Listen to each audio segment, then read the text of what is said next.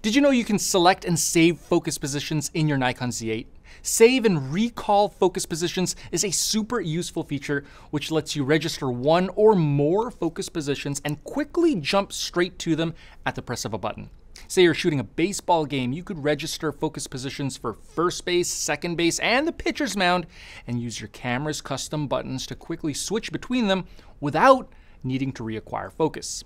To take advantage of this powerful feature, go to the Custom Settings menu and use Custom Setting F2 to assign your chosen controls to save and recall focus position. For step-by-step details about how to use this feature, check out the link in the description.